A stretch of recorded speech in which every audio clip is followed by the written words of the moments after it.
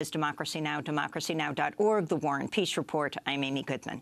We begin today's show looking at the turmoil in the Department of Veterans Affairs. On Wednesday, President Trump fired Secretary of Veterans Affairs David Shulkin and said he'd replace him with White House physician Dr. Ronnie Jackson, a rear admiral in the Navy. Dr. Jackson has no experience running a large agency. The Department of Veterans Affairs is the federal government's second largest agency, with 360,000 employees. Shulkin had been facing criticism for various ethics violations, including using taxpayer money to pay for his wife's airfare during a trip to Europe last summer. But Shulkin says he's actually been ousted because of his opposition to privatizing the VA, which runs 1,700 hospitals and clinics. In an op-ed for the New York Times, Dr. Shulkin wrote, "They saw me as an obstacle to privatization who had to be removed. That is because I am convinced that privatization is a political issue aimed at rewarding select people and companies with profits, even if it undermines care for veterans," unquote. The push to privatize the VA has been led by a group called Concerned Veterans for America, which is funded by the billionaire conservative Koch brothers. But other veterans groups, including the Veterans of Foreign Wars and the American Legion, have opposed the privatization plans. On Sunday, Senator Bernie Sanders of Vermont tweeted, "The struggle at the VA is about Trump's desire to privatize the VA and his belief that Shulkin is not moving fast enough in that direction. The Senate Veterans Committee, on which I serve, must stand with the veterans of our country and oppose all efforts to privatize the VA," Senator Sanders tweeted. We're joined now by Suzanne Gordon, an award-winning healthcare journalist. Her recent piece for the American Prospect is headlined, "Studies Show Private Sector Providers Are Not Ready to Care for Veterans." Gordon is the author of The Battle for Veterans Healthcare, Dispatches from the Front Lines of Policymaking and Patient Care. Her forthcoming book, Wounds of War, Veterans Healthcare in the Era of Privatization. Well, this story is certainly up your alley, Suzanne Gordon. Can you start off by responding to the news that President Trump fired Dr. David Shulkin? Of course, he actually didn't fire him himself. He spoke to Shulkin, had an extended conversation with Shulkin on Wednesday, according to Dr. Shulkin. He didn't know he was being fired. And then hours later, he tweeted that Dr. Shulkin was fired. Suzanne Gordon, your response. Well, that's par for the course for Donald Trump. He tweets that you're fired. He doesn't do it in person. I think the issue here really, Dr. Shulkin sadly gave some ammunition to those who wanted to get rid of him because they felt that he wasn't privatizing the Veterans Health Administration, which is really what this is all about. It's the second largest agency. The VA is the second largest agency in the United States, and it runs the largest healthcare system in the United States, which is the Veterans Health Administration, which serves the needs of 9 million of America's 22 million veterans. And there's been a move since 2014, mostly promoted by the conservative Koch brothers, to use the VA to discredit government and to try to privatize the VA and send more and more veterans to private sector doctors and hospitals. And Secretary Shulkin wasn't doing this quickly enough. He was doing it partially, but he wasn't doing it quickly enough. And his ringing defense of the VA in the New York Times is very important for people to read. I'm sad that he didn't articulate that kind of defense earlier in the many hearings that he was in and in other public statements, but the fact that he's doing it now is really to be commended. And there is a huge threat to privatize the VA by people like the Koch brothers, by the infamous hedge fund insider trader Stephen Cohen, who's trying to set up an alternative mental health system to compete with the VA. This is a very serious moment for the VA. I wanted to turn to David Shulkin, who appeared last night on MSNBC. There was clear evidence, though, that the political appointees inside VA were working against me and my leadership team because they felt that we were trying to strengthen the VA rather than move it towards privatization. And then I wanted to turn to the man that President Trump is nominating to replace Dr. David Shulkin. Yes, Donald Trump has tapped White House physician Ronnie Jackson to head the Department of Veterans Affairs. Dr. Jackson is a naval officer who served as White House physician under Presidents George W. Bush and Barack Obama, received some criticism for his enthusiastic report about Trump's physical condition after Trump's exam in January. The president's overall health is excellent. His cardiac performance during his physical exam was very good. He continues to enjoy the significant long-term cardiac and overall health benefits that come from a lifetime of abstinence from tobacco and alcohol. All clinical data indicates that the president is currently very healthy and that he will remain so for the duration of his presidency. The doctor was then questioned about Trump's diet of hamburgers and diet soda, and he said it's all in the genes. He's got good genes. Suzanne Gordon, talk about Dr. Ronnie Jackson, the president's doctor, who he wants to make the head of this $200 billion agency, as you said, the second largest in government. Well, the doctor has no administrative experience. He has very limited clinical experience.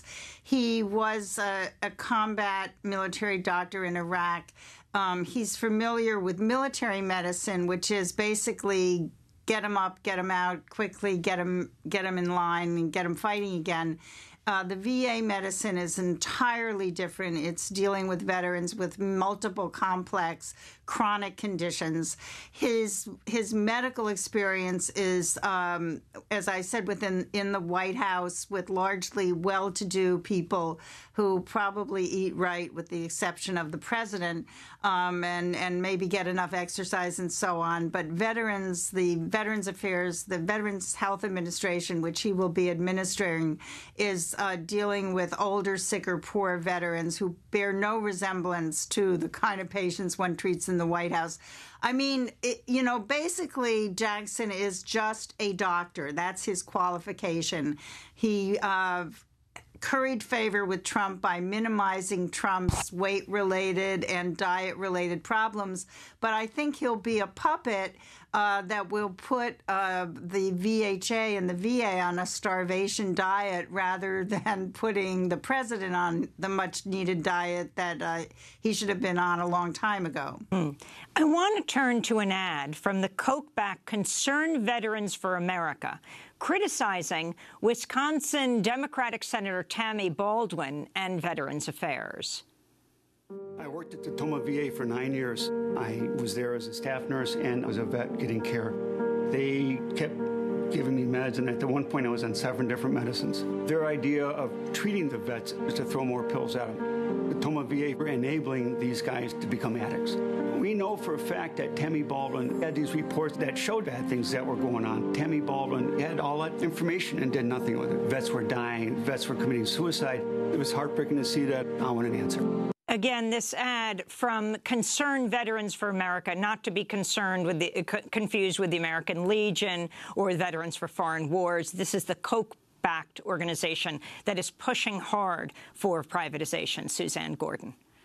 Well, the Koch brothers amplifies every tiny problem or significant problem in the VA to make it seem like it's a systemic problem. The problem of opiate use in Tacoma was a problem, yes, but it was a problem in one facility. The VA has been acting nationwide to help veterans get off opioid narcotics and manage pain with all kinds of integrative treatments. This is never reported in the media. It's not reported in the New York Times or USA Today or the Washington Post. And the opioid crisis is simplified. I mean, all over America, when the VA started prescribing opioids, there was a criticism of doctors for not treating pain more effectively. This was also pushed by Big Pharma.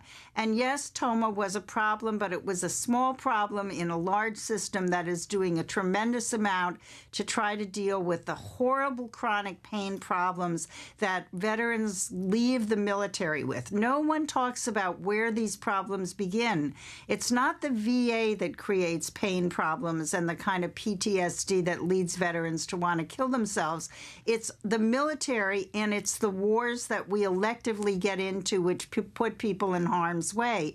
And the VA is trying desperately to fix these problems, but not every single one of these problems is fixable because people are so damaged by war and sometimes even by the exposures and occupational injuries that they have in military service, and they don't even have to leave the country to have them. Suzanne Gordon, talk about what a privatized VA looks like. In fact, the VA, Veterans Administration, is really socialized medicine. Is that right? The VA is really the nation's only single-payer system. It treats everyone who is eligible. Not all of the 22 million veterans in this country are eligible. You have to have some sort of service-connected problem, PTSD, Agent Orange, diabetes. There's huge variety of them because being in the military is very dangerous, again, even without going into combat. And then you have to have income requirements. So the VA really cherry picks the oldest, sickest, and poorest veterans. There's no other healthcare system that has so many old, sick, poor veterans or patients. And the VA really functions as an integrated system to take care of all their problems. It integrates primary and mental health care. It has probably the best mental health system in the country because our mental health system in the private sector is a disgrace. It has the best geriatric care in the country. It has incredible end-of-life care. It has amazing rehabilitation services, blind rehabilitation centers, stroke centers, spinal cord injury centers. And these don't just treat veterans who have been in combat. I know a gentleman in Boston who was 78 years old. He was an MIT professor. He suffered a catastrophic injury, was quadriplegic. He was kicked out of the Mass General Hospital in Spalding Rehab and told to basically go home and he'd never walk again. They discovered he was a veteran. They sent him for 4 months of inpatient rehabilitation, a year and a half of other rehabilitation, and he is now walking a mile with a walker. This is the kind of thing our private sector system never does. If I have that kind of problem, God forbid, I will never get the kind of care that Samuel J. Kaiser got at the Boston VA. And this is true all over the country. The private sector system is just not ready to care for the kind of complex problems, multiple problems that veterans have. It is unprepared to do that. You know, often what's raised when you talk about privatizing the VA, the issue of a vet who lives hundreds of miles away from one of the VA hospitals or clinics and wants to see a doctor, and the very reasonable need to work with maybe a local private doctor. But that's not what privatization of the VA is about. Talk about what it would look like. What are the Koch brothers' plans? Well, they would like the VA to be like TRICARE, which is the military insurance program, an insurance provider that pays for care, not delivers care. And the VA has great health outcomes. And really, it's important for people to understand that in every single study, and they keep coming out day after day after day, every single scientific study shows that the VA in most areas is equal or superior to the care delivered in the private sector for much lower costs. So if we were to privatize, veterans would lose integrated care. Now, it's true that many veterans who live in rural areas have to travel to get to a facility where they can have surgery. But this is true for anybody in a rural area. And when they've studied the problem of would veterans get more expeditious care if they lived in rural areas under privatization, they found that they probably wouldn't because there just aren't the doctors and specialists. I mean, Amy, if you look at the stats on mental health care in this country, 55% of American counties, all of them rural, have no psychiatrist, no psychologist, or no social worker. There is no excess capacity out there to take care of these veterans. In San Francisco during flu season, University of California, San Francisco Hospital had people stacked up in the ER waiting for 60 hours for a bed because there wasn't enough capacity. Imagine adding 100,000 veterans who now are cared for in veterans facilities to those people in those ERs in flu season. It would be a disaster. The whole idea of privatization is based on this myth that we have excess capacity. Now, what they really want is they don't want to take these hospitals and the Koch brothers and the hospital chains that are fighting for more veterans. They don't want people with chronic illnesses and mental health problems and primary care. They don't have enough people to take care of the patients that are already on their books. What they want is to do the colonoscopy, the high-cost colonoscopy or the hip replacement. But why that would cost more money and veterans wouldn't get integrated care. So do you think the firing of Shulkin is the beginning? Who knows if Dr. Jackson will be approved by the Senate? As one Republican lobbyist on Capitol Hill, when he heard, said the words Harriet Miers, a woman who didn't quite make it through a confirmation hearing. But because he has no experience in running a large organization, it's kind of like the word is that Trump wants to put his private pilot as head of the FAA. Exactly. It means that he is a blank slate on these issues and that he could be heavily influenced, as opposed to Shulkin, however much he was criticized for even going in any privatization direction. He saw himself as a bulwark against that privatization. Ronnie Jackson, under any other president, would never be considered for a position like Secretary of the VA. He will be, as one Veteran Service representative told me, the perfect puppet, because he will owe this job to the president. He has no experience, and he will probably do what the president and his very arch-conservative advisors, he will do their bidding because he owes his now elevated position if he's confirmed. I think it's up to the Senate and the veteran service organizations to oppose this, and it's up to them to oppose privatization. And Amy, the really frightening thing about all this is it's not just the Republicans. I mean, there are many Democrats in the House and in the Senate who really are not standing tall enough about the issue of opposing what I call stealth privatization. Outsource this, outsource that. And pretty soon you have nothing left. And Democrats have to really stand firm on this issue. John Tester of Montana is the co-sponsor of a bill that would really increase the pace of privatization. They claim it's not privatization, but it is creeping privatization. And we need people to say, no, fix the VA. There's 35,000 unfilled positions in the VA. There's need for more exam space and clinical space and infrastructure repair. We spent in the past 4 years or 3 years 49% more money on private sector care, and we gave the VA 9% more for its own clinical care. And we're sending veterans out into a private sector that is not ready to serve them. The RAND Corporation just did a study of New York State physicians and nurse practitioners and mental health providers, and it found that 2%, according to its criteria, 2% of providers in a state that serves the fifth largest population of veterans had the capacity and the readiness to serve and deal with veterans' problems. 2%. Well, you talk about all the thousands of positions that haven't been filled at the VA. Now the top one is also open because President Trump has fired Dr. David Shulkin. Suzanne Gordon, I want to thank you for being with us, award-winning journalist and author.